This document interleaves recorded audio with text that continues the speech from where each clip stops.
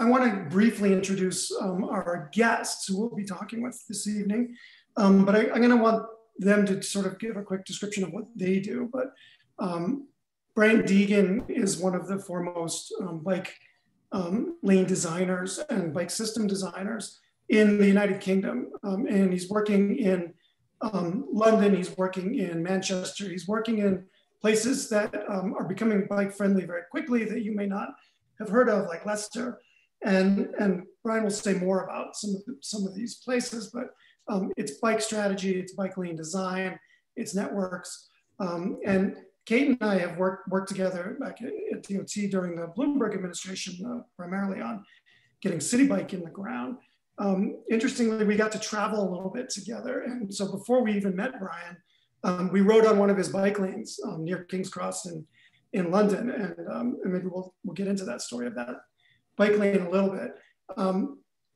But Kate now works at the National Association of City Transportation Officials, which does technical assistance and policy development for cities around North America. But Brian, that was a very fast introduction for me. Can you do like a second tweet length description of what you do? Sure. I mean, albeit it's one of my favorite things to talk about myself at length. I have many titles. I'm a kind of classical rounder. My official job title is I'm a design engineer, and I work for an independent consultant called Urban Movement. But I've held various titles at Transport for London. I worked under the mayor, who's now our prime minister. So I spend a lot of my time these days advising mayors on design and checking that everybody's homework's up to snuff. So I write a lot of national and regional guidance and make sure that people find it. So I used to design and deliver schemes, but now I check everybody else's, which is not nearly as much fun, but keeps me busy. That's me. All right, Kate. Oh, look. Kate, can you do the same? What's the tweet length version of your? And you seem to be muted.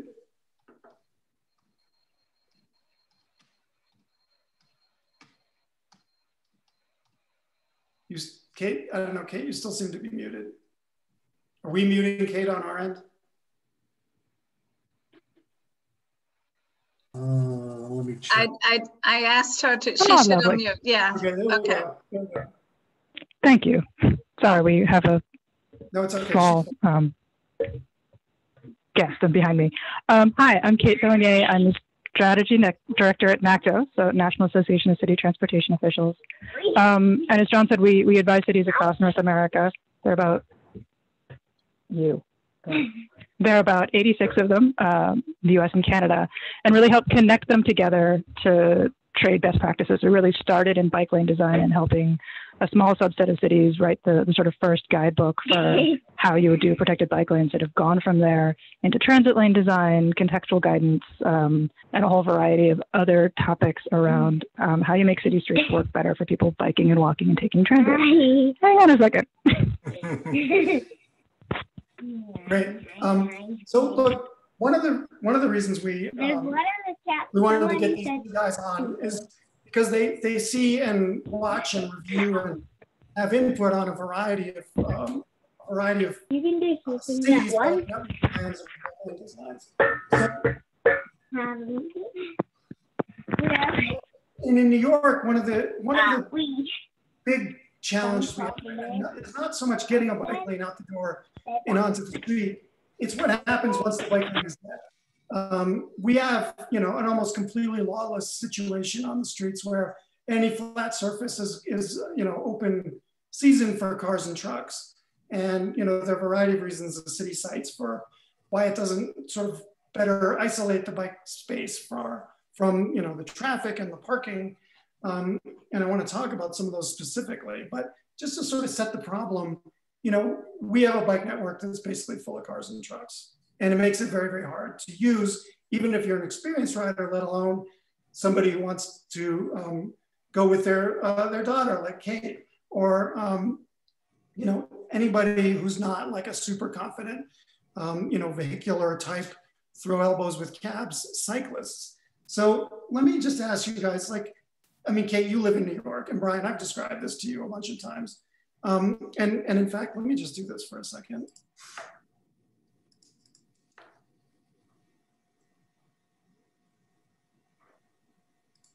Like, this is kind of where we're at.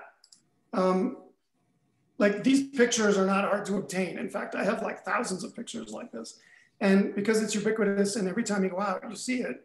And every time you go out, like, you have to like stop yourself from taking photos because you have to get somewhere. But you could take, you know, a million more of those photos.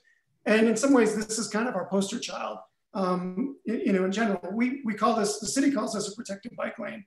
But as you can see, the protection has been killed and left for dead in the street. And the van is there, and the van is also next to it. So where do you go as a cyclist? So really, my question for you guys is this just New York dysfunction, or is this everywhere in the world or in North America? And you know, just sort of have at it. What are you guys seeing around the cities? Do you want to go first? Doesn't matter. Dive in. It's definitely not a New York only problem. Anywhere that's not completely cordoned off with bollards, someone will park on it. But it's interesting in the UK at the moment. London always had special powers to enforce them, you know, and it does enforce them. And the mayor's in charge of the police force, and it's the priority. So it was taken quite seriously. In the rest of the UK, it wasn't, and it was up to the police to enforce it, but they weren't going to. So, you know, really, we've just passed some legislation so local authorities can start issuing fines and doing something about it when cars are blocking bike lanes, which is a real game changer, because at the moment it's kind of a moving traffic offence that we call it. So it's, you know, you can't be done for parking in it.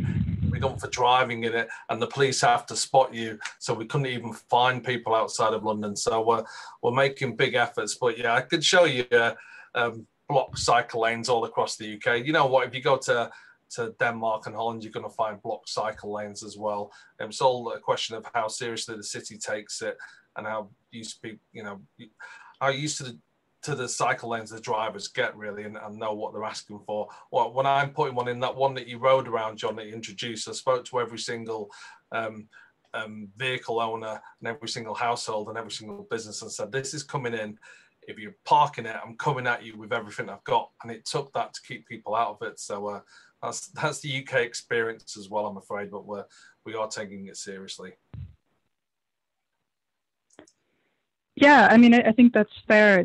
People are people pretty much everywhere you go. I suspect the intensity of the problem may ramp up some in New York, partially just because of the sheer size of territory we have that is super high density versus other cities that have a much more discrete sort of specific downtown. And also because there's a whole host of policy solutions that, you know, it sounds like Brian was sort of alluding to that New York doesn't avail itself of to actually deal with the problem.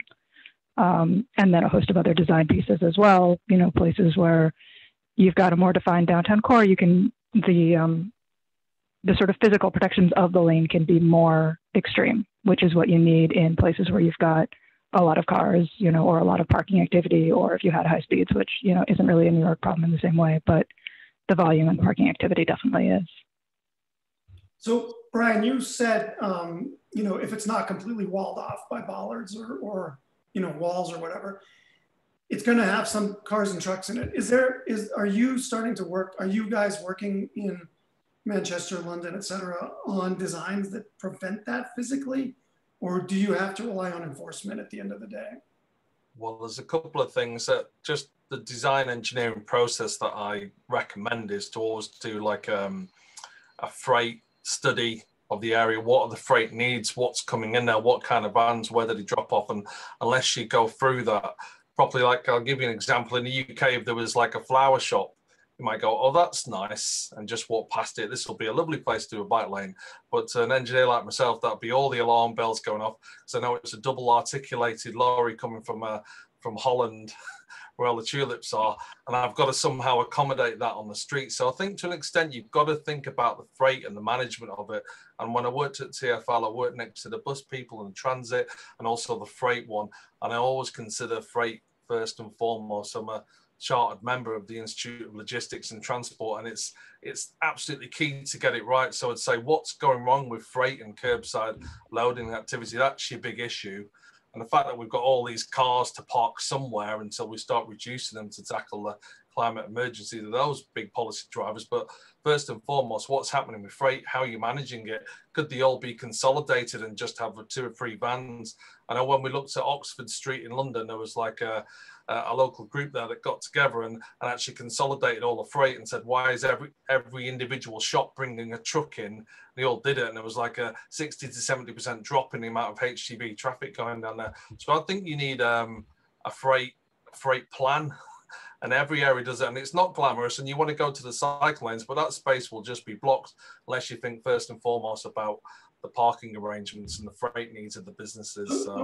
Brian, is the UK sort of experiencing this, Amazon online, truck to every door kind of phenomenon that's just causing trucks to multiply like rabbits on your streets? Yeah, it's a massive problem. So cheers for that, Bezos. We all like the comfort of it, but we've had, like, over the past 10 years, cars on our quiet residential roads, that we've doubled the amount of traffic going on there, and we're all thinking about what do we do about this, and that's why we've been pushing the kind of low traffic neighborhoods approach to try and tackle it, because it's got worse and worse with everybody, particularly during the emergency. Everybody's getting everything delivered to their house, so we've got freight issues everywhere now rather than just on the main roads like we had it before. So yeah, certain cities put in solid bollards and go, well, that's it. That's the only way we protect that space. But it can make it look quite prison-like if you've got solid bollards everywhere. And you like to think there's like a more reasonable way of dealing with this. And like I say, in London, it's not as bad. We still get the odd issue, but it's an absolute nightmare. But pavement parking's a huge problem across the UK, which we've just had like a whole governmental strategy paper done, like how we're going to tackle this one. Places like Scotland and Wales are trying to ban it, but at the moment, all our pavement, you can't even walk down the street, let alone ride down a bike lane. So we've got fundamental issues with parking and loaded in the UK, and we're trying to get there. But our only real solution at the moment is a bollard.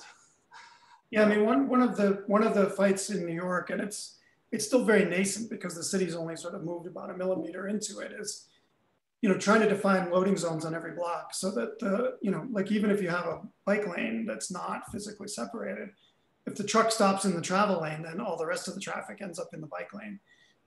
So if we have places for trucks to go, I would like to see more of it metered, so there was like a turnover kind of thing, and just, maybe more metering of parking generally, so we're not, having just so much entitlement around it.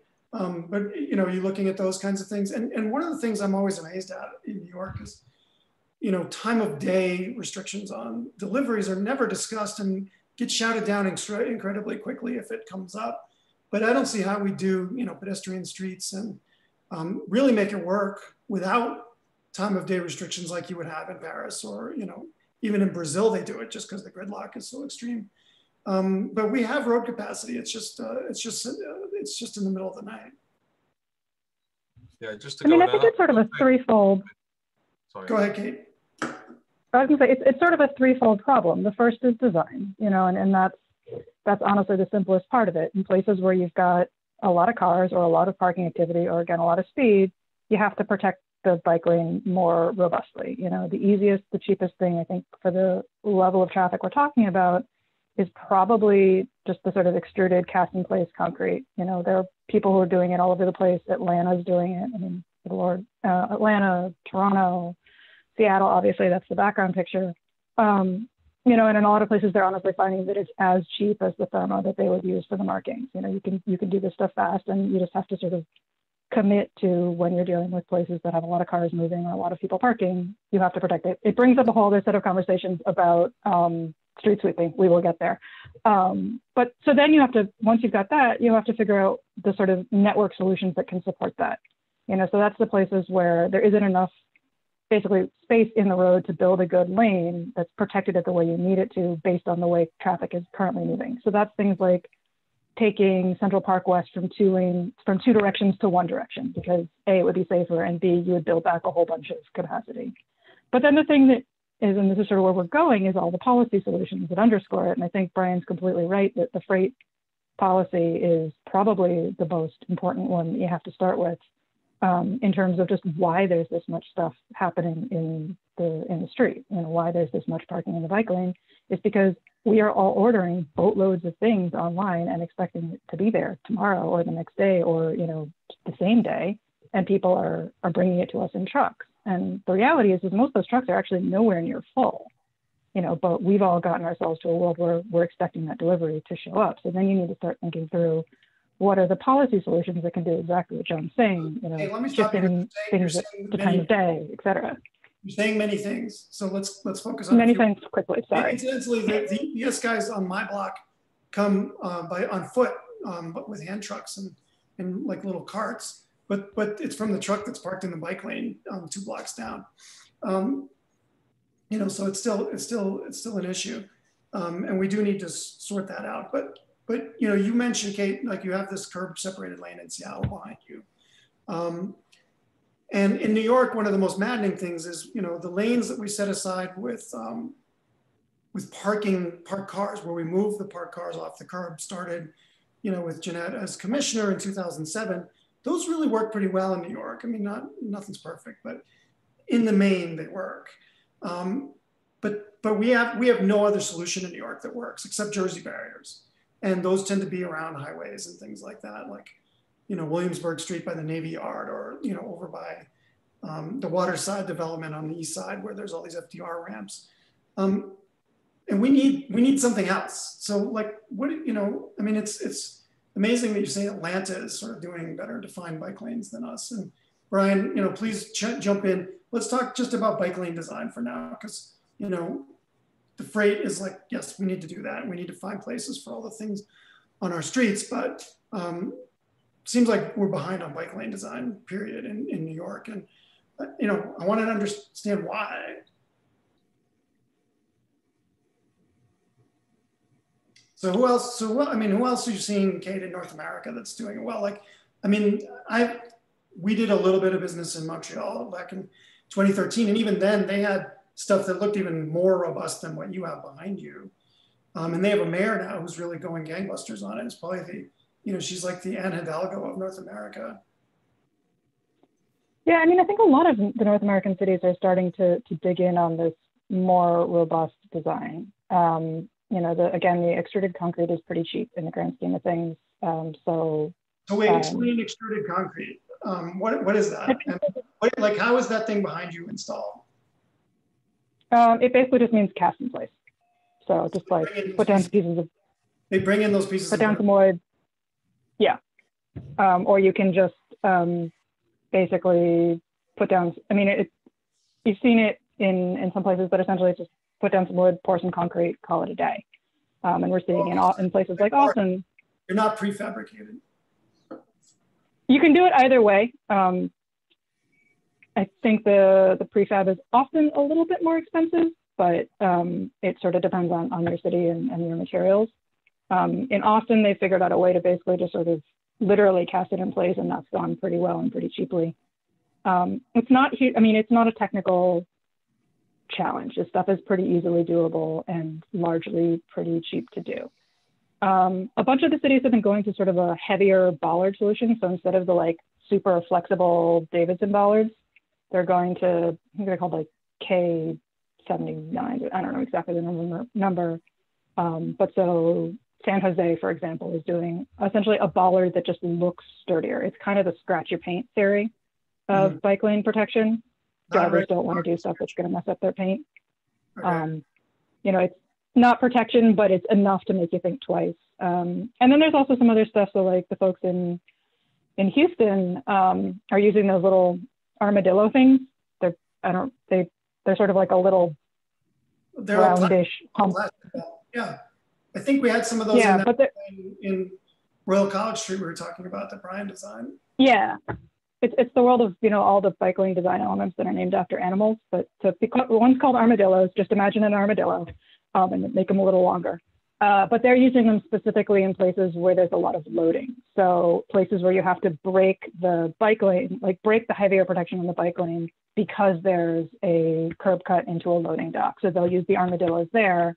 The average driver doesn't want to go over them because they're bumpy, but it's completely easy for a truck that actually has to get in there to go. So there's a whole variety of stuff out there. And cities all over North America are trying this stuff. It's just a matter of getting it into the lexicon. Brian, how about in your experience, what kind of, have we muted you from our end? Come on. Let's keep everyone's mic on. If you mute yourself, then you can't unmute. Oh, all right. I'm back. Albeit I was hugging the space. I think we got time now. But yeah, like the armadillo, that's good to, because I was one of the people that named them armadillo. So it's great that name came out there. Yeah. I imported a truckload from Barcelona, and they were calling them zebras over there.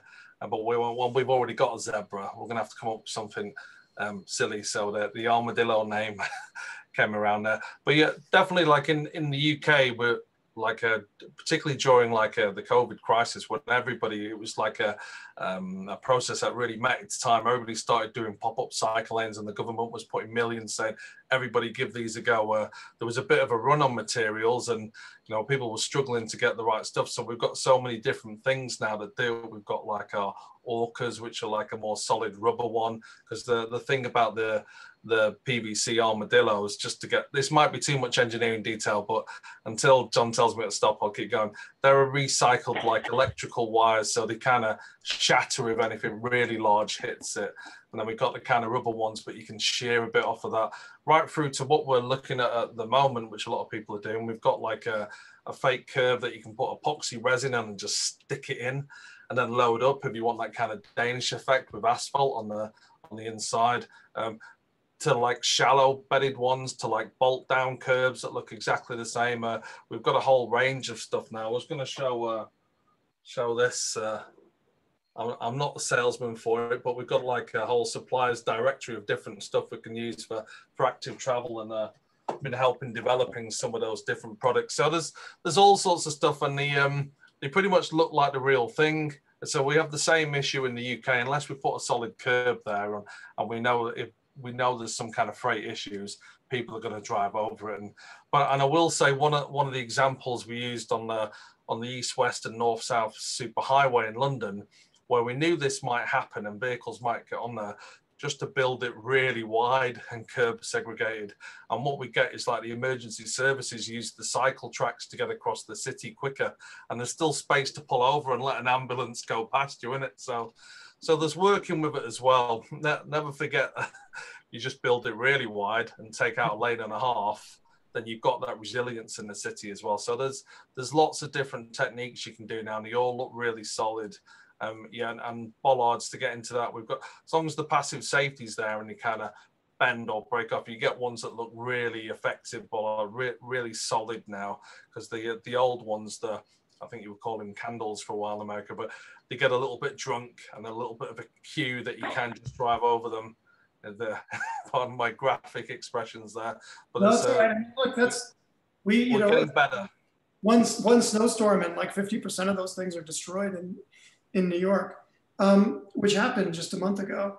So Brian, it's cool that you mentioned all, this sort of wide range of things that are available, because one of the things that was driving us crazy in the spring was the European pop-up lanes look better than our permanent lanes in a lot of cases. And so, we have to get much more robust. Let me ask you, and Kate and Brian, you can both weigh in on whether you think there's a particular institutional problem in New York where we have two separate departments. And this was created in the 1990s. The city DOT used to do the hard rebuild of streets as well as the traffic engineering and the regulatory stuff. But now we have city DOT, which works only in those mediums of paint, plastic, traffic signals, and regulations. And we have a separate Department of Design and Construction, which does the hard rebuild of streets. And they don't do a whole lot of streets, and I don't want to go down a wormhole about the Department of Design and Construction, but do you think the fact that there's this sort of Berlin Wall between the two practices is one reason we're not getting sort of more robust sort of intermediate stuff like the concrete things Kate was talking about, or the, you know, the like at least dent your fender kind of big plastic things that we could be using, you know, because I mean, and Kate, you know this better than I, but like you have a picture of Seattle. Seattle DOT has a project development office that spins off both types of projects, and I think Chicago does as well, and maybe San Francisco also doesn't have that hard and fast line between what's a capital project and what's considered like a quick build operating project. So is it, you know, do we need some real institutional change in New York to find that middle ground that just seems to be missing completely? I'll just say from the, oh, sorry, go on, Kate. I'm always jumping in on you. No, go ahead. We've got that exact same institutional problem. Yeah, well, lots of things were joined together on in the UK.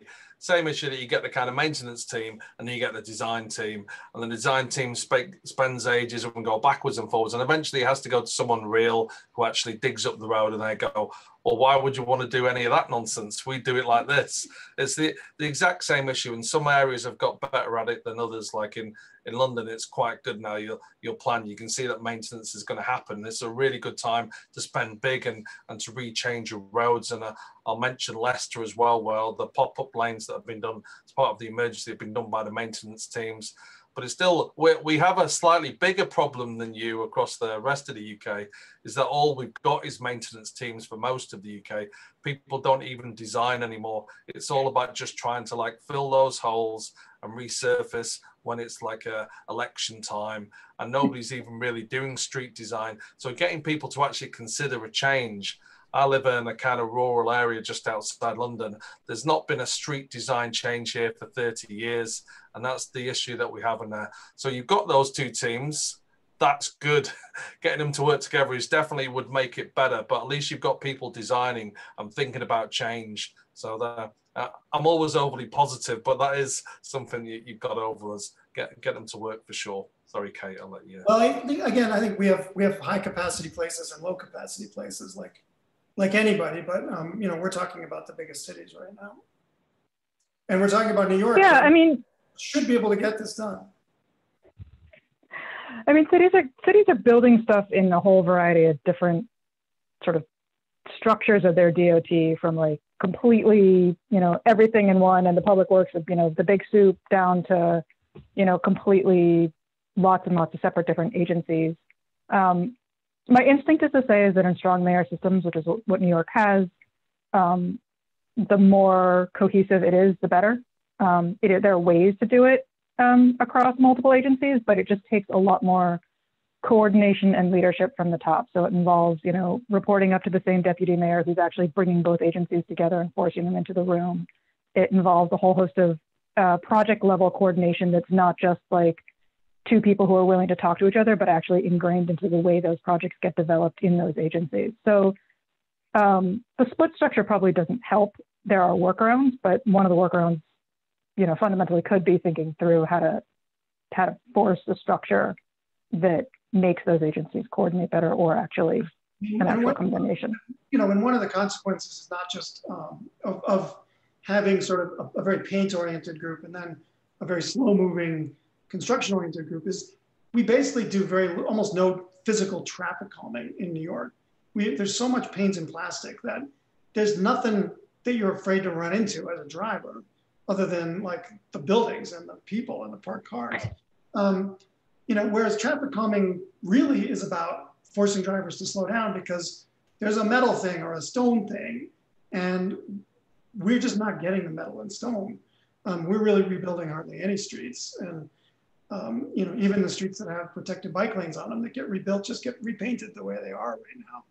So, I mean, we absolutely do not have that kind of coordination. It's something, you know, we're going to be talking to the candidates about for for the election this year is, you know, DOT alone isn't going to make a bike-friendly New York. We have to have a lot of other institutions chipping in. And I want to get to a few more of those issues in a minute, but But since we're talking about, the teams and the ability to, to actually put physical stuff in the street, Brian, it strikes me a lot. When you look at the Thames embankment, and that may have been slower because it was, or maybe it was faster because it was the first one. I don't know. You look at some of the successor bike lanes, like the north-south one that goes, up that sort of central east part of London. I forget the street, but they're putting curbs in the ground, and they're getting the curb in the ground pretty quickly. Like, it seems to me like it's 3 or 4 years from starting to talk about it to finishing at least parts of it. And in New York, that kind of stuff, like I worked on something called the Brooklyn Waterfront Greenway Action Plan. And some of those projects, which were handed off to the Department of Design and Construction in 2012, still aren't even started. And some of them are just like Flushing Avenue. It's just like an unbelievable, it's like one of those, there's a bunch of spots in New York where you're not quite sure what the construction project is, but it's been there for like 15 years. And it's just a fact of life that there's like cones and dirt piles and stuff all over the place. Houston and First used to be like that for like 20 years. There's one at 9th Avenue and 15th right now in front of New York 1. It's like that. No one even knows what the project is. It's just like this permanent feature. So like, how are you guys getting these like street rebuilds done in such a short time? And it strikes me also, I've been fortunate enough to have been in Paris 3 times between 2013 and 2018. And the amount of stuff just appearing on the street in each of those, 2-year intervals was unbelievable. And it's big curbs in the middle of streets that are really redefining the space there in the center of the city. Well, yeah, just to come in on that, like when we did the north, south, and east, west one, the mission then was to do something that somebody liked. That was the state we're at. Everything we'd built for cycling infrastructure-wise anyway before, well, there was an area in London where there was a barrister leading the campaigners who used to take us to court every year for wasting public funds. So we had to get something that people liked. And then once you had that, people could go, right, can I have more of that? And that's really like simply put, you put something in that's great and people go, that works, let's have more of it. So we showed that something would work. We showed that it didn't kill the city. We showed that thousands of cyclists would use it. There's like a 16,000 cyclists a day on some of those routes that we put in. Really popular, lasted there, keeping good. And so when the emergency came, I stipulate that they're excellent, but like, how are you doing it so quickly? Oh yeah, that's what I'm getting to, honestly. I'm getting there. It was a long wind up. But yeah, so when the emergency happened, like in London, 50 miles of segregated high quality route has gone in the past 9 months. And it's like, because we know what people want, we know that it works, we can put the business case together, we've seen the success. So it's just like, fill it all out, do it like that, get the orders in, we know how to construct it, bang it in. So I think to an extent, if you've got a plan, and London had like a strategic cycle network plan, and it was signed off at a high level, then when the momentum comes from government with some funding, you can just crack on and do it. So where's your plan? And what do you like? What works? So the stage I'm sensing you're at, like, and I know there are some good cycle routes in there, but like you've got problems with what you've done. So it's very hard to roll out. And your maintenance teams will be going, well, that's a nightmare. It's just blocks and we get the damage. We've got to redo these plastic things every now and again. You've got to find a template that works for you in your street context. Go, look at that, more of that. And that's the kind of hump that we got over in London. And that's why it's quick, because then when the mayor and the prime minister are saying, you've got to do it now, we're in an emergency, just get cracking on. We can send all the teams out, every crew we had in London to just build. And that's what we're trying to do. So that's, you've got to find a template that works. It sounds a lot like Kate's scenario where somebody at City Hall is cracking heads and saying, I want that. And it's got to be good. What do you want, campaigners? I'm being an engineer now, but what is the one that you want? If you pointed to like one part of New York and going, all right, our busy roads, all right, it should be like that. I mean, look, some of them we do want, and that's the ones, the parking protected ones that work pretty well. But since we have no other template that works, we're pointing at the embankment and we're pointing at, Paris. That's why I asked how you're able to do it so quickly. Yeah, so you've got to not support the ones that aren't working and say, actually, they need to be. No, we do. We hate that. I mean, I'll declare on, on international Zoom that I hate plastic sticks and I wish we weren't using them. And it would be great if NACTA would say, plastic sticks are a failed experiment, take them out of your city. Well, it's certainly work in an emergency situation when you got to roll stuff out quickly. I mean, we got a load of stuff done across the UK with just cones. It was like, get the teams out, cordon off some space. And what we're doing at the moment is cementing them all in with full curbs. But we needed to get stuff out quick. And so there's a time and a place for it. But like, yeah, you have models that work. And it's a question of like, this is the New York style. Do that on this type of road. Here's how we do residential streets. And then people can roll it out. When I worked as an engineer in Camden, I had 2 or 3 crews that I knew were always assigned to my jobs. So I kept them fed with work. If you do a big scheme and it's great and all the rest of it, but you take years to put it together and then one crew does it and then when's the next one come along, everybody gets used to going back to business as usual. And that's what we've got to change. And that's been the big mission that I've taken around the rest of the UK, say there is no more business as usual schemes. We're not doing the bypasses to avoid the town centre.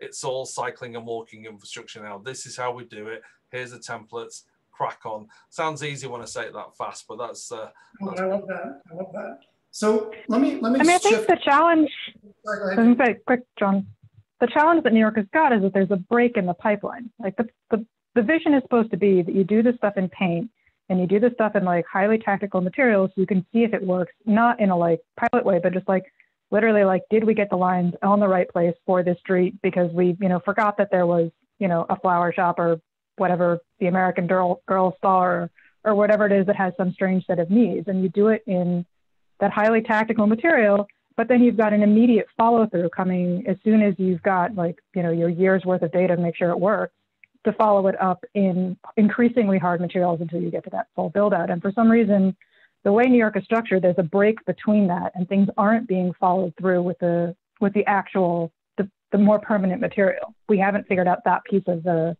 delivery chain. It's like the Grand Canyon right now. I mean, I can't think of a single project other than the Times Square pedestrian plaza where that actually happened.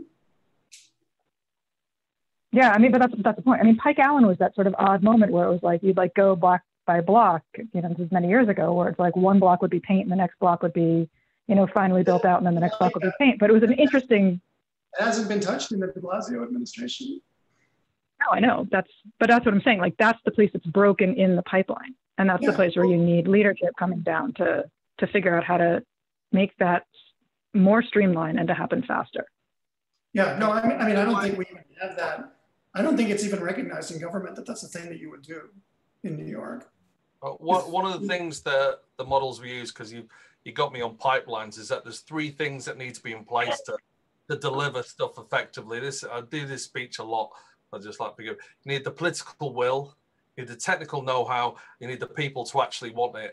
If any of those 3 are out of line, you're not going to be able to spend and you're not going to deliver. And from what I'm hearing about New York, a little bit wobbly at the top. People want it, and technically, I kind of think you know what you're doing. There might be a few issues, and maybe there's a little bit of work on there. And the way I do this across like the UK is if let's take Greater Manchester, work with Chris Boardman, who's like the cycling and walking commissioner there, like pretty big and famous. If it goes wrong at the top, Chris is turning up to see the councils. If it goes wrong in the middle, I do lots of training with the technical staff. And if it goes wrong at the bottom, then it's marketing. So like I go around everywhere we work and I go, well, how's it working? Which one do we need to focus on? And it really helps you go out of that kind of starter city to use the EU's terminology to more like a climber one. So it might be worth that analysis. That's my initial from looking at people's faces and the way the conversation's going. Seems like you need a little bit of work at the top for them to actually buy into the plan. Technically, we need a revolution at the top. And also say, just another 3 things. It's always like 3 things with me, but there's 3 things you need in place before you even consider cycling. And that's like a decent traffic management plan. So you've got the right amount of cars going down the right streets. You need 20 miles an hour, slower speeds, and you need control parking. I'll say it again, and I started off with it for it. Like control parking zones were the game changers in the UK when people had to pay to park in their spaces, and you get your residential permit. So we knew who was going to be there, and we had their details, and we were paying for it. And we could start increasing that, and that helped generate funds to actually change the streets around them. So, there's no point doing a cycle lane without those 3 things in place. So that's 2 sets that I'd like New York to think about.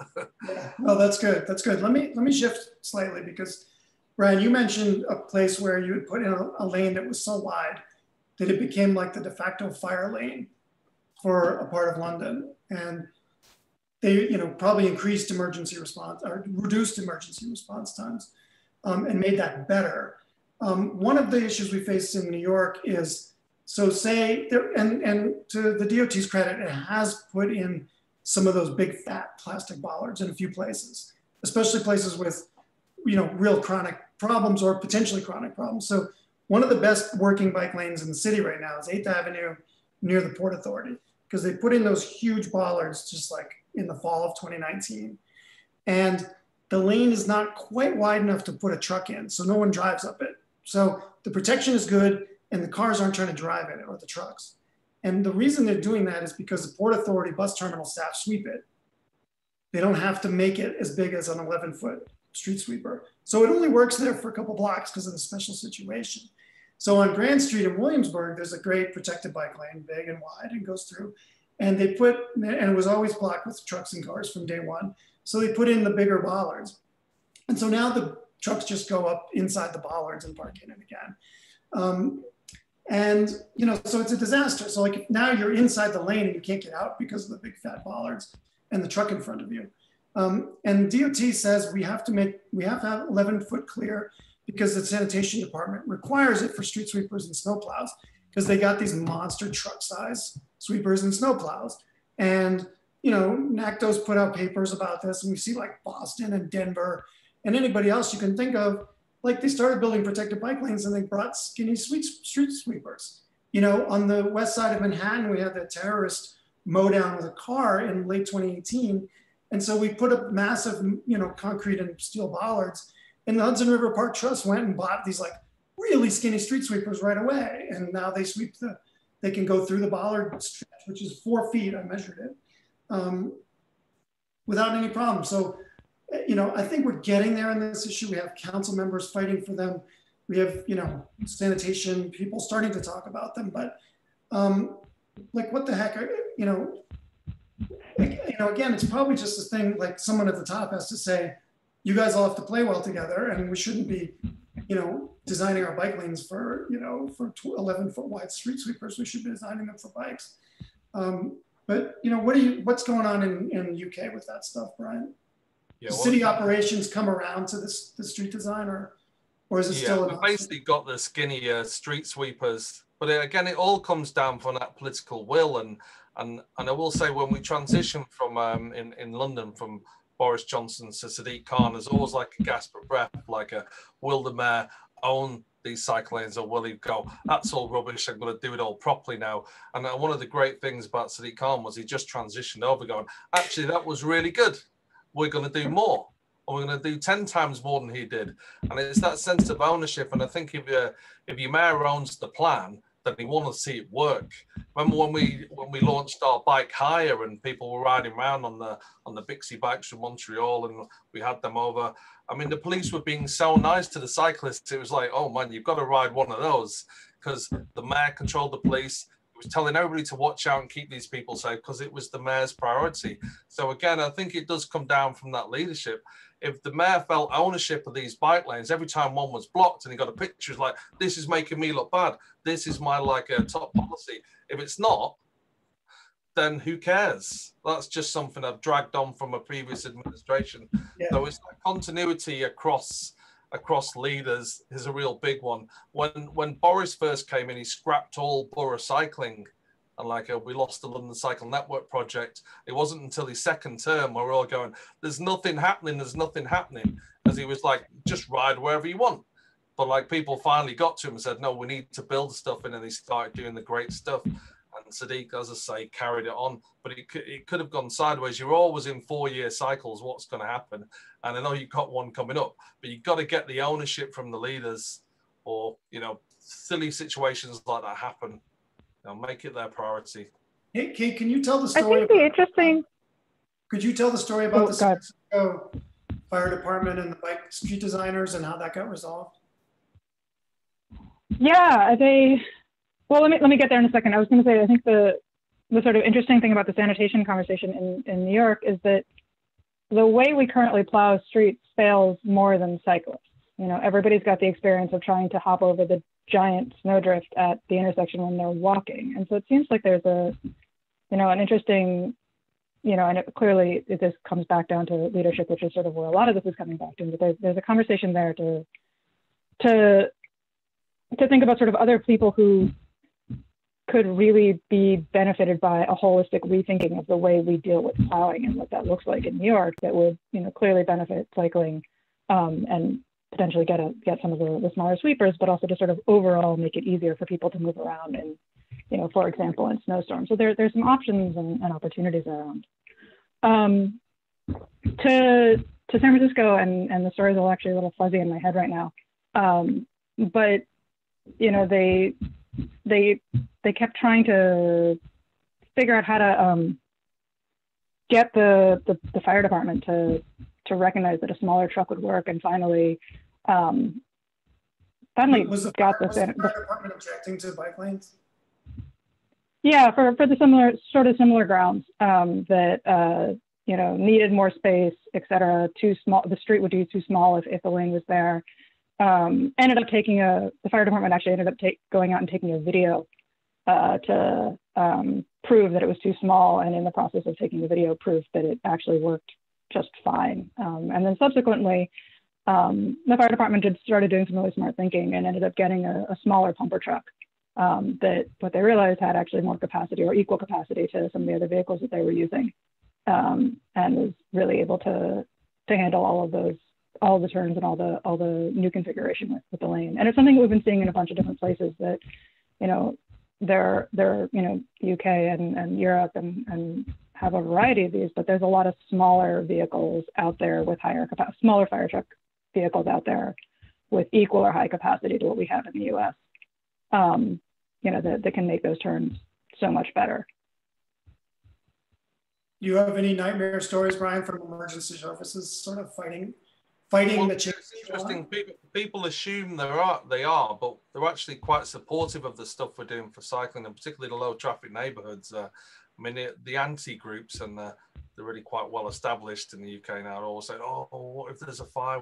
But then the emergency service and the police are saying, actually, crime drops, we can get there quicker, our times have improved. So all the evidence is actually supporting the approaches that we're taking. And like I say, when the ambulances use the east-west route, which is right across the whole of central London, they're getting there in no time. And it's really just put up with it. That's somebody's life. Great, get in there. But we know it's slightly more congested on the main road as a result of it. So yeah, you're going to give up. So we haven't got that many nightmare stories. Just London is congested in general. And actually, whenever we do measures to get people out of cars and to make it more safer to walk and cycle, that normally has a net benefit on the network itself. So we've not had too many big issues, but it is one of those things that people think is a big issue. You know, it does stop a lot of things happening, but when we actually do them, the issue's not manifested itself anywhere, or we'd be in court, and we've never been in court or anything like that. When we go to court, at a policy level, I'm kind of curious, actually, Brian, about the sort of ultra low emission zone regulations, because it seems like that's something that actually, you know, the sort of carrot or stick approach, that's sort of the sort of stick side of trying to have there be fewer trucks in the first place. Again, like we know, you know, New York and everywhere else, that most of those trucks aren't running at full capacity. And you think about so many of like the tradesman type trucks that are moving around, particularly in Manhattan, you know, you don't need a vehicle that big for, you know, your plumber. You need, like, they need something much smaller. And I'm wondering sort of how the ultra low emission zone has worked with encouraging people to shift over to sort of e-cargo and just smaller vehicles in general. Because that obviously is part of this conversation about how you get stuff out of the bike lane, is to just reduce the demand for stuff that needs to be in the bike lane. Yeah, well, it's something that, you know, we're bringing through, and it's changing the vehicles that are moving around London. There's a couple of different ways of looking at it, because it's just London. It could be like everybody's sending their cleaner fleets to London, and everybody else is getting the kind of worse ones. And it's we've got a similar situation with direct vision lorries is the big thing that the mayor's been pushing on the HGV safety side of it, which means all the non-direct vision ones are going to end up elsewhere. But it has been good. It's been good for safety with like quantified the air quality benefits of doing this, and some local authorities are taking it a step further where they won't allow any emitting vehicles down certain streets. So there's the ultra low emission zone, and then there's like you are just completely restricted. So the City of London are doing stuff like that, and it's a real big policy driver in the UK at the moment. So I'm not really answering your question too well, but I just want to say, if you want to talk people into bike lanes and car restrictions, the air quality argument's ringing out, because it's taken a year of everybody's life in London, you know, and it's particularly affecting like the seriously ill. So we're finding it's quite useful for that, and everybody gets behind it. But we've got a weird situation in London at the moment where the people that don't want any cycling stuff are citing air quality disbenefits as a result of cycling, as you're taking space away from cars, or you're slowing cars down, and so they're emitting more as the kind of evidence against. But overwhelming as there is a big report, which I wish I could quote more figures from, on the analysis of the ultra low emission zone, and it's pretty great stats that are coming out of it. And the companies are just going, yeah, this is happening. And in the EU, we've got big regulations coming with cars, coming through automatic braking, intelligent speed assistance.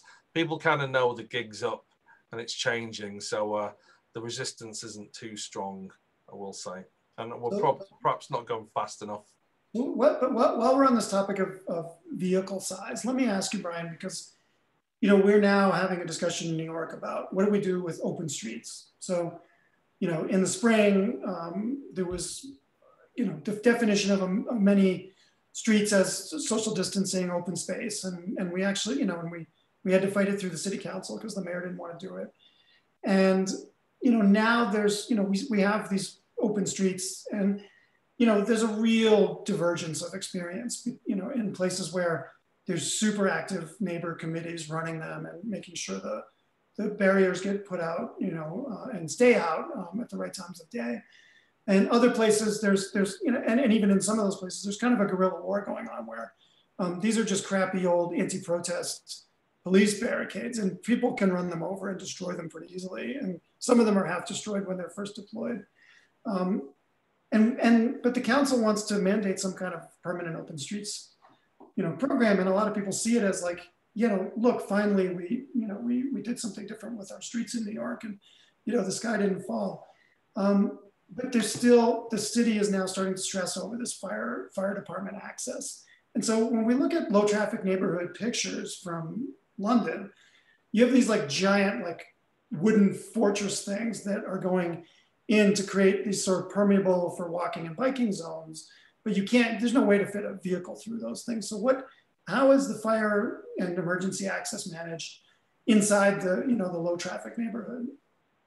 Yeah, well, if there's a need for a fire truck to go down there, we've actually kept the space there, and it'd be like a cameras to enforce it, to see who's coming through there. So there's different approaches that we use, and there's bollards with kind of lockable, well, big locks in them that basically the fire crews just clip the locks and just go straight through. So there's all different amendments we can make, and every single one of them has been done in consultation with the fire departments and the emergency services. So we know that they're going to be supportive of it and it'll work.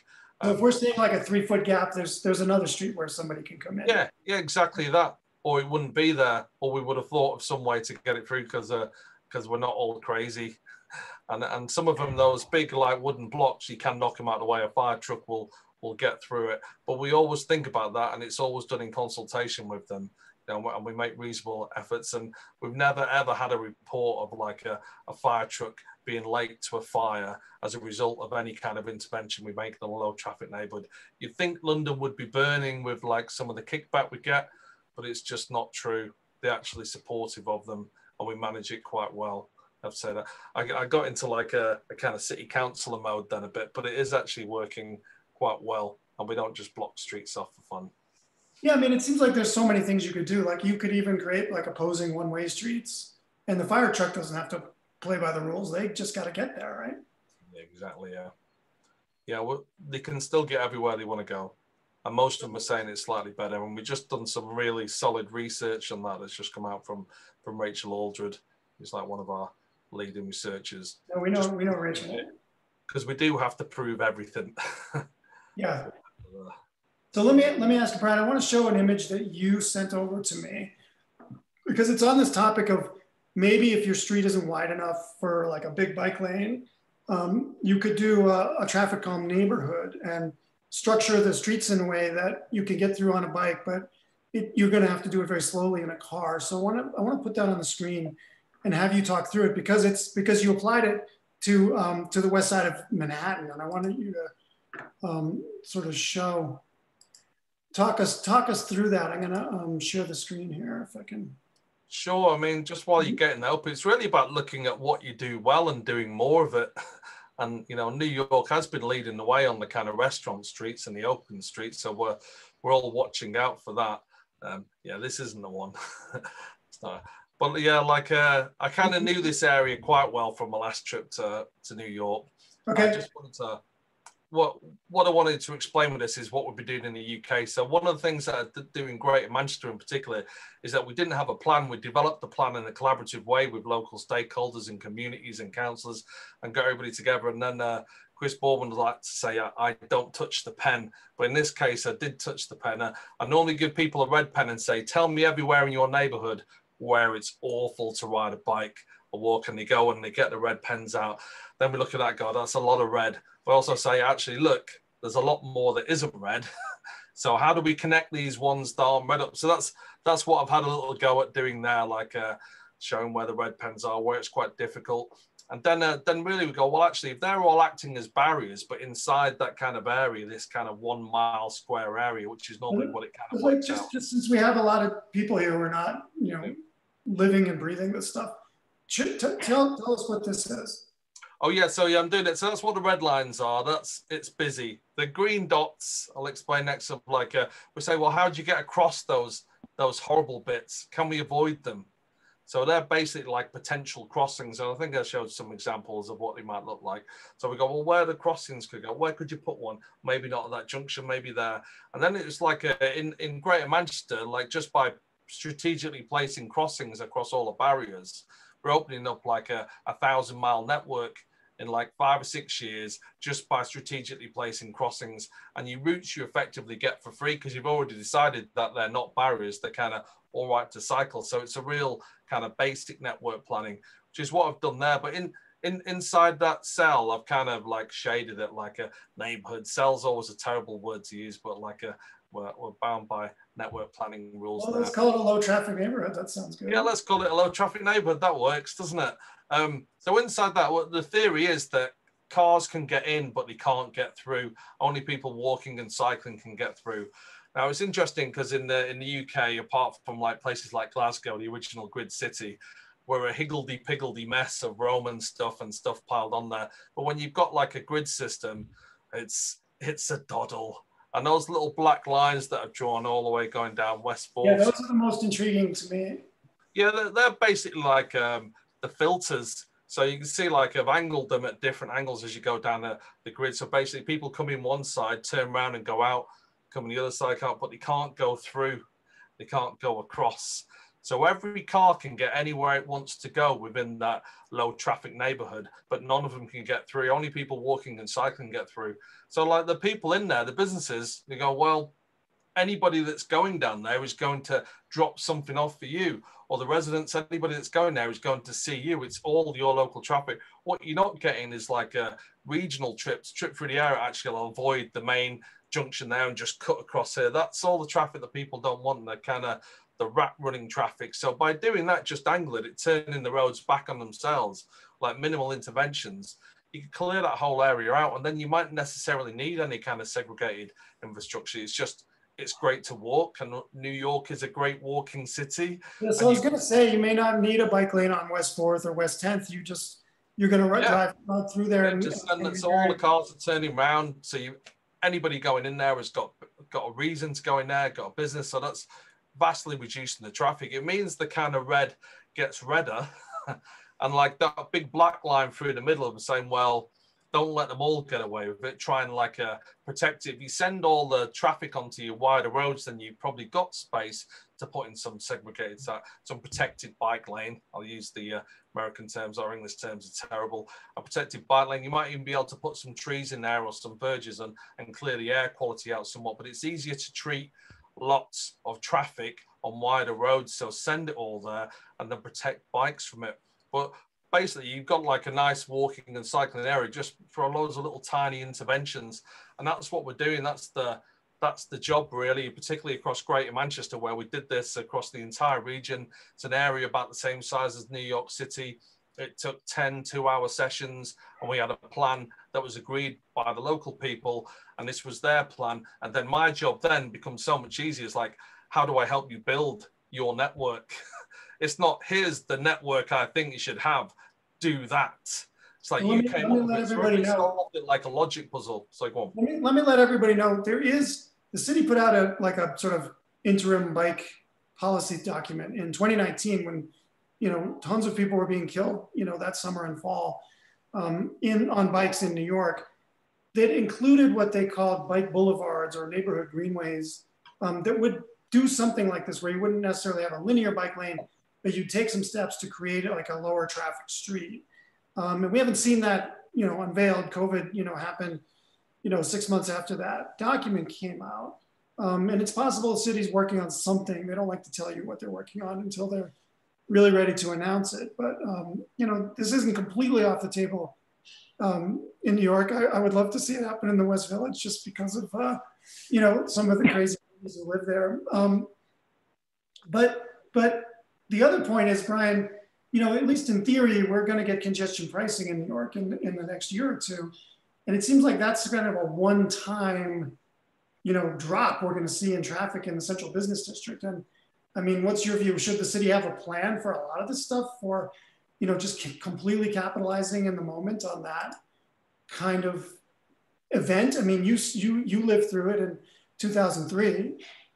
Yeah, it was a real big change for us. Like cycle numbers went straight up, and what we did at the time under Mayor Ken Livingstone was reallocate lots of road space, albeit we did it to transit like buses at the time. So it was a massive win. We quickly got all the buses shifting, and then that became the main mode that people used to get around. We could have done a little bit more for cycling at the time, I will say, but it was a massive opportunity because there was a big drop in the traffic in central London. It's kind of going up in the last 10 years, but we had a real kind of happy period where we could just go, actually, you don't need the 6 lanes there. We just need 2 now. Everybody's frightened of coming in, or it's getting to that point where people have a reason to go into the city and they need it, and it's for their work, and you're kind of filtering out the ones that are just kind of pottering around, or I always go down that way.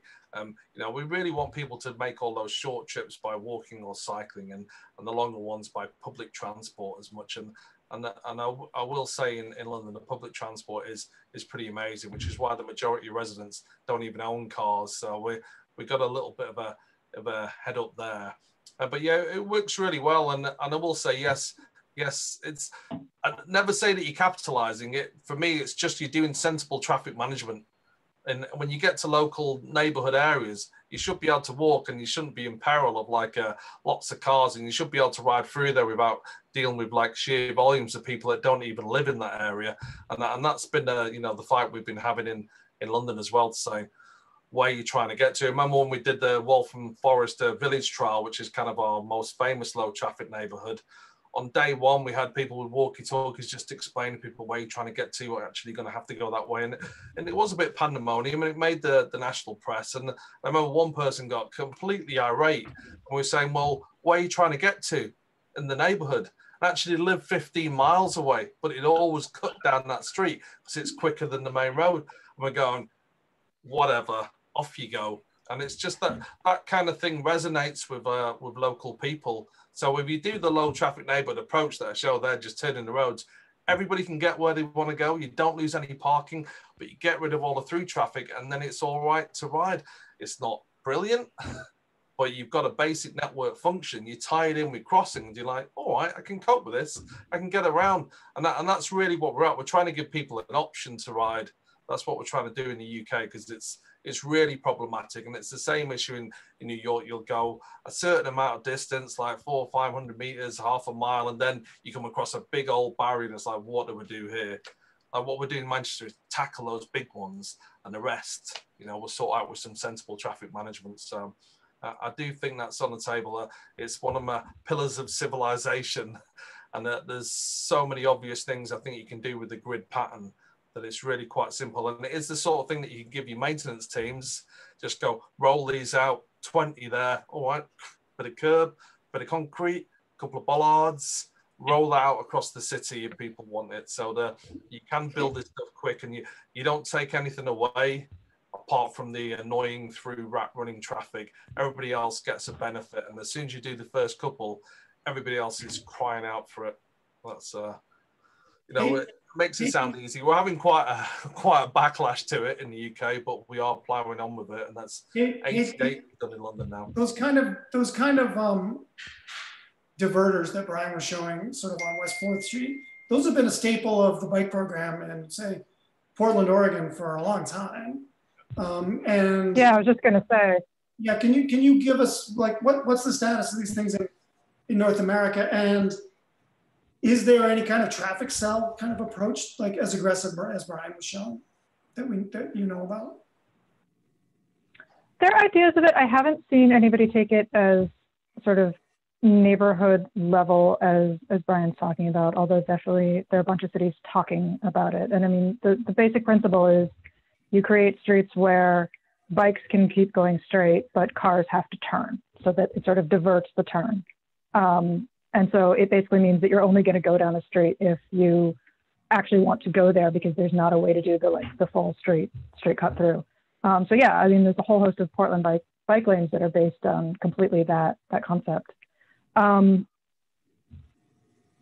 Yeah, it's got, we haven't seen it at that scale in the US, but I think it's got a bunch of options there. We've done some thinking about it in terms of, NACTA put out a document a couple of years ago called All Ages and Abilities, or Cycling for All Ages and Abilities, and it sort of outlines some of that network solution, as well as the sort of when you need what kinds of degrees of protection on your bike lane, again, based on that like speed and volume equation. But I think there are a bunch of ways that you could take it further to really allow for just that reduced traffic that makes the whole thing more comfortable.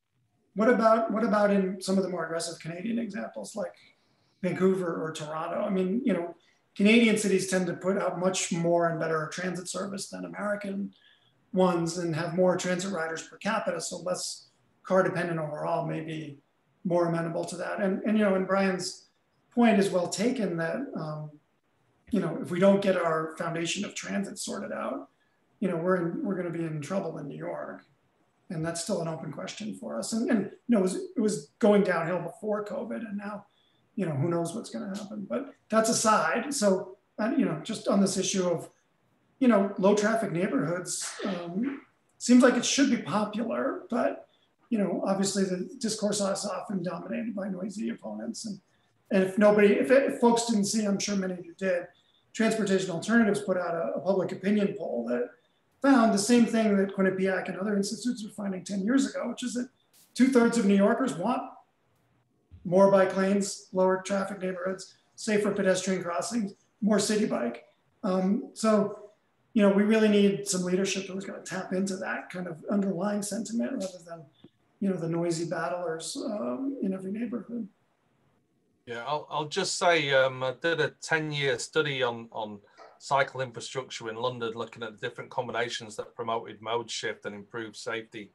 And really the big conclusion was there's 33 different areas, so we had quite a lot of areas to model. Anyway, the ones that did best were the kind of combinations. So really you need to get those protected bike lanes in there and the lower traffic neighborhoods. It's the combination of the two of them that gets you the mode shift and reduces the collisions as well.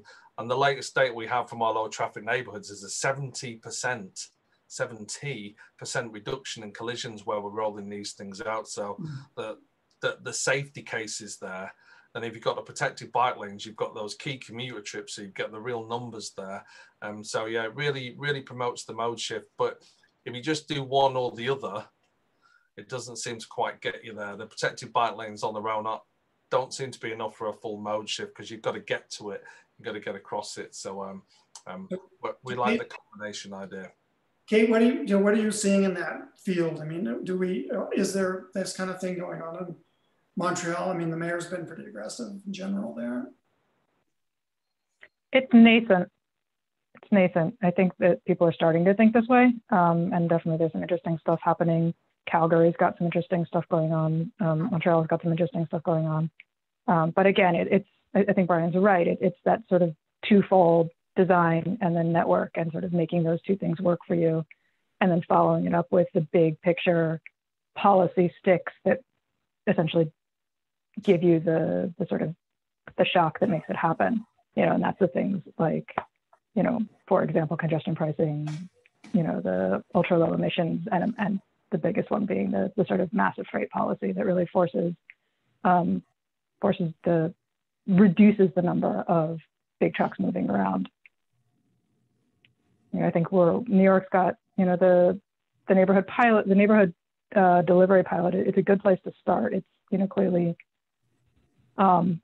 small compared to the city, but that's the type of policy level thinking that you need to start doing to deal with the fact that, people are driving in, parking in bike lanes because we're ordering stuff. Right. Well, that's not the only reason people are parking in bike lanes, but I mean, there is a kind of discomfort and a shift in the political discourse in the United States about law enforcement in general.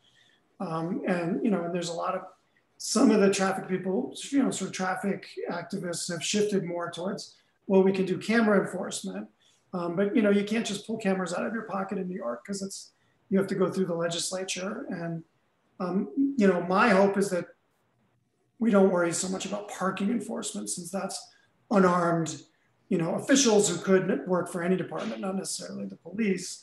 But it seems like if we're not going to be doing parking enforcement, we're kind of toast. And that because New York City has never admitted that this is a problem, that we have a bike network and a bus network full of cars and trucks, they've never even done any analysis of, is the parking enforcement squad up to the task of keeping the cars out of that? The mayor promised tow truck teams to clear the bus lanes out 2 years ago, and we never saw a single event of anybody being towed out of a bus lane. So it was like one of the more mystifying episodes in the de Blasio saga. But what do we do? The city more or less effectively moves hundreds of thousands of cars around every week to do street sweeping. Why can't we have our special lanes also clear? One of the things I will say, if you look at the Barcelona superblock model, and to an extent on the example that I showed with the grid system in New York as well, they fit extra parking in at some of the junctions, which I know at the intersections, which are no longer handling the same amount of traffic. So they've actually, in some cases, got additional parking. And what I will say, and when you're talking about reducing speeds, one of the most effective ways of reducing overall traffic speed is car parking. It's just that different approach. If you're on a residential street, lots of cars parked will slow down the cars there. And if there's only cars that are delivering locally, then you can ride with them and it's all good. You've got that kind of connections. And then, you can maybe displace some of the traffic and the car parking needs off some of your major roads so you can get the protection in there. So it doesn't always have to be a big hit to like a society. You could say, actually, this is a net parking gain in your area. And we remove the through traffic of the people that you don't want to be there. Like, where do I sign up? There's a lot of nightmarish roads like that in New York. If you go into southern Brooklyn or eastern Queens or, upper Bronx, you might as well be in Nassau County or the suburbs in terms of these just horrific, car-oriented street designs. And we need a solution to that because that's where a lot of our traffic deaths happen. But Kate, I wanted to get back to this issue of what do we do? We are starting from, sort of a free-for-all situation in New York. And, the DOT started very loosely talking about bike lane cameras the other day, because there's actually legislation in the city council now to let citizens take pictures of people parking in bike lanes and bus lanes and then use them as evidence to start enforcement. Are you seeing that kind of stuff, or is the situation in New York so extreme that the city council's just like, forget about the parking enforcement, let's go to the citizens? Are we an outlier, or are we on a continuum? What's the deal? New York's more on the outlier line on that front. And I would say that, I think probably the strongest move is to take some of that parking or take the parking enforcement out of PD as a way to really divorce the issue of parking in bike lanes from this question of enforcement that, has some, it isn't working for us. It isn't working as a country for us very well at all, and, I'm very much understand the impetus to want citizen photographs to be, something that we do as a form of enforcement. I personally worry about it only because I think that people are very bad at the line between sort of documentation and enforcement themselves. And it's very easy, as we've seen, across the board, for people to get blurry and become vigilantes. I think that's the sort of, in an extreme case, that's the Ahmaud Arbery story. It's people who nominally said that they were there to, be the watch and then turned into the enforcers. And, I think we like to believe that people are good and maybe they're less good than we think. So I worry on just like an actual structural point there, which is, some of that moving the parking enforcement out of PD entirely. They don't want it. They've never wanted it. It's not why people become cops. And, my large understanding is that it's basically a punishment duty for them. And so moving it into an agency that has a vested interest in caring about having traffic infrastructure, transportation infrastructure work, of which enforcement is a small part. The people who do outside and most of the parking tickets are a separate force. They're not armed PD agents. So I wonder if— But where they get the orders from they're still within that agency. No, I agree. I just wonder if better management from the top, whether it matters. But I get you. But, I do want to point out, we do have a DEP anti-idling program that's citizen enforced. And we have, and people can report taxis and Ubers and stuff through TLC, and that seems to work fine without, a lot of vigilantism. But Brian, you do have citizen submitted video enforcement, at least for moving violations in some jurisdictions in the UK. Does that work? Yeah, we're talking about the major cities. It's working fairly well. It's all down to the local police force and whether they accept it. So it's not like there's not a national standard in doing this, and they're all really variable. Like, I talked a bit about pavement parking before and issues like that. Some local authorities, it's a priority and the local leaders want it, so it's completely enforced. And people will be promoting that, and they have been promoting like citizen videos and stuff from cycling in London. And we've got a fantastic chief inspector who's really into it, and we've got one of the big game changers in London. And I'm not sure whether you've got them. So excuse me. That was like a cycling task force, getting the police actually out on bikes, their experience, and then that was a massive game changer, because I remember the officers would come to me and go, Brian, when are you going to redesign that junction? It's a nightmare. And having the police turn up at meetings and haranguing you about the poor cycling provision, it's a real game changer one. But it just meant get a task force of the police, get them on bikes, and then they're seeing it from the cyclist perspective. And then the sheer amount of criminal behavior you have to put up with as a cyclist on pretty much every trip you take through a major city, they'll be seeing it. They can cover the area much easier. They get to know people. They can stop and respond to stuff. So it's a massive game changer in London. I'm trying to get other cities around the UK to do a similar thing. And those officers are worth the weight in gold. Get them on bikes. I'm sure that's right anyway.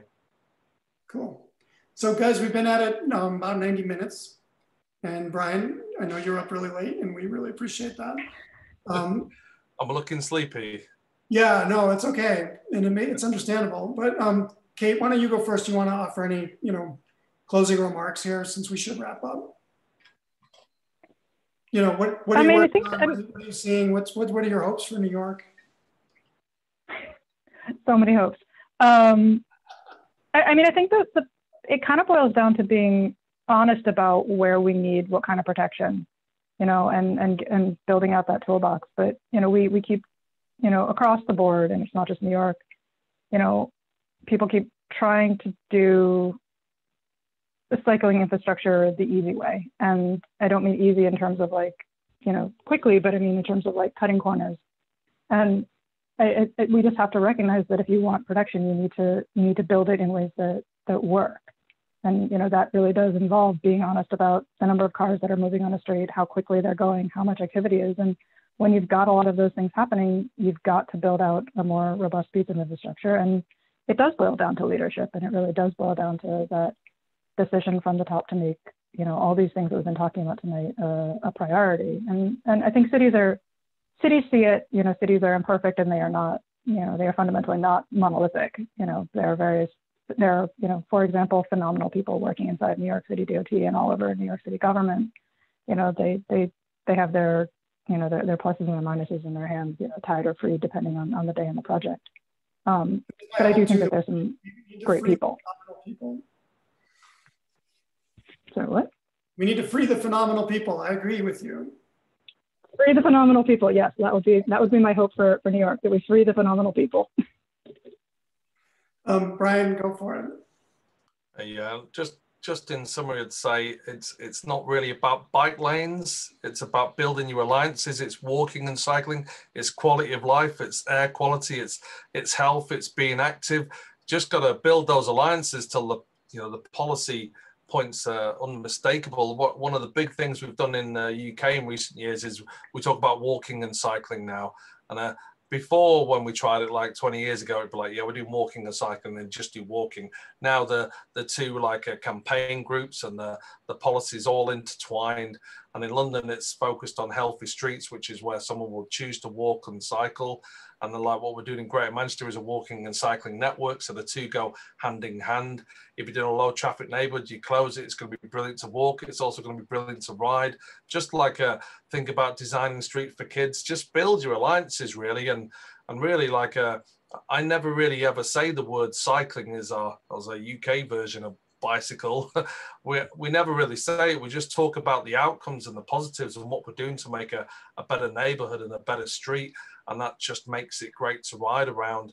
And if you're looking at like a major street where you're going to do a bike lane, well, what are you doing to make the placemaking better? Can people sit down? Are you going to get tree coverage? Think about the whole package that you're doing, and don't go in there as a cycle. I'll be going there as a walking and cycling lovely and air quality and kids playing out. And, you've got to line all those ducks up as campaigners to make change. Well, I love that. The mayor's hearing it from everybody. Sorry. Well, I love that. I really think we need to be talking about all of this stuff as community assets, not like, somebody's going to gear up and bike commute 10 miles, but you can go with your child. You have open space to ride a bike with your kid. And we can really just message these things better in New York, not so much talk about networks, but talk about neighborhoods. Absolutely. So guys, thank you so much for your time, for your expertise, for the work that you do out in the world. Maybe we can get you into new jobs, just working only in New York one of these days. We would love that. So, and everyone else, thank you so much for your time, for hanging in with us. Wait, just Sharon, let me finish, and then you will wrap us up and close us off. Please come check us out at Bike New York, behind Sharon, bike.nyc. It's the easiest website you will ever think about. On Twitter, we are at Bike New York, all spelled out. So thanks again. We're going to be doing more of these. I don't know if Sharon's going to tease any of it, but it's going to be really good coming up. And, yes. And we're all over the mayoral campaign, pushing candidates, talking about the issues, helping to define the issues. And we haven't given up. We're still pushing for more improvements this year, right in 2021. Okay, thank you so much, Jon, and really appreciate how you have conceptualized and put together this program. Thank you, Kate and Brian. I really appreciate the generosity of your time and everyone who attended this program. It's your support of Bike New York that inspires us. So I just wanted to make two quick announcements. The first is on February the 23rd, we'll have our next Spoke series. And we're going to be looking at linking social justice as well as biking. And I have just sent the link out to everyone in the chat. And also pay attention to our website, because we're also going to be hosting a town hall with the mayoral candidates. And we're so pleased that we have all of the major candidates who have agreed to participate in a virtual town hall that Bike New York is hosting. Pay attention to the website. We have a lot going on. In addition to Street Action Now, which very much looks at the conditions of our streets and intersections, and really think about how we might be able to improve them for everyone. And working collaboratively with DOT as well as with New York City community boards. Again, we really appreciate your support of Bike New York. Continue to be safe, continue to be healthy.